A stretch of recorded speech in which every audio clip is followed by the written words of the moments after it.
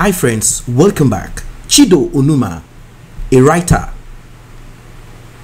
activist, Igbo man, Biafra. He wrote a book titled We Are All Biafrans. He was arrested yesterday by the agency called DSS, Secret Service Police. And the DSS claimed that they picked him up to save him from mob attack. This is fallacy because there weren't any mob.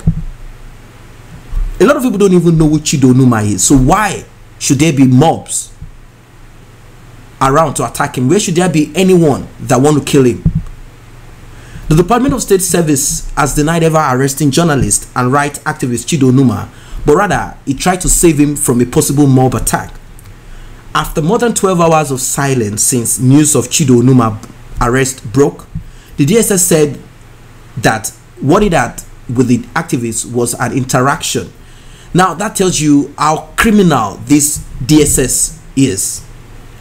They said they are saving him from a mob attack, and now they said they are having an interaction, which is simply interrogation.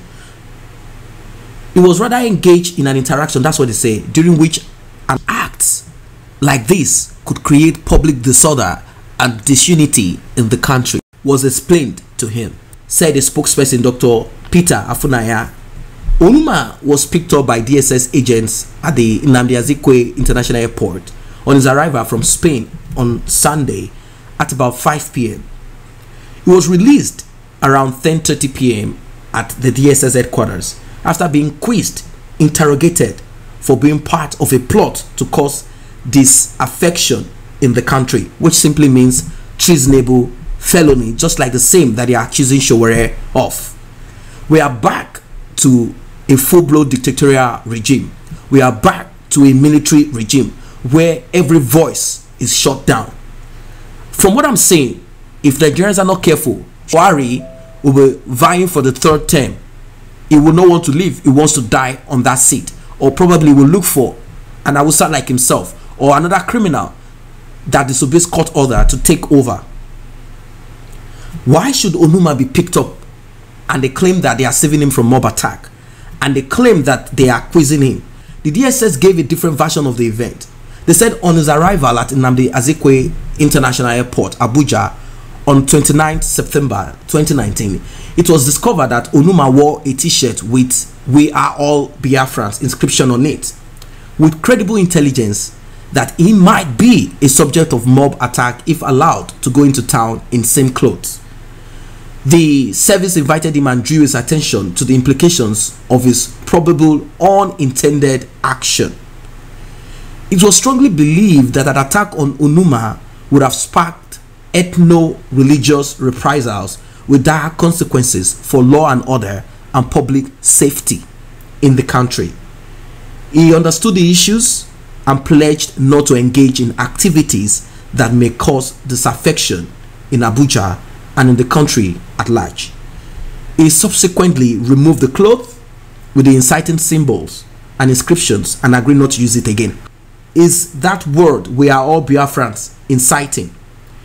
Anyway, maybe you have a different opinion to this. The interaction between Onumah and the service held in a convivial atmosphere.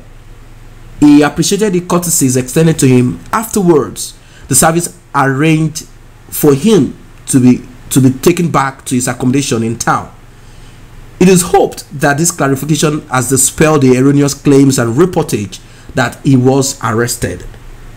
The service acted within the confines of its mandate and only carried out its routine security duty that could have been discharged by a similar agency in any part of the world. It is not out of place for concerned security agencies to have sought clarification from a traveler concerning a subject of security interest. The DSS reaffirms its avowed commitment to the rule of law and protection of citizens and national critical assets. This is what Afunaya said. Now, there are people that are in support of this administration. I don't know why. Maybe they are benefiting from this present administration, or some might say, well, what can you say? You cannot fault them. They are actually fulfilling their duty. If you are a DSS trained for that, you would actually respond the same way, notwithstanding where you are from Nigeria. You are not going to ethnicize this. It's still an Igbo man that is speaking this way, having arrested Chido Onumah, a Biafran, still a Biafran. What's your take about this? Let us know in the comment section below. And while that, may I remind you to kindly tap on that subscription button and also the red notification icon bell. Tap on it, it's free, so you'll be notified whenever new videos are uploaded. Thanks for stopping by.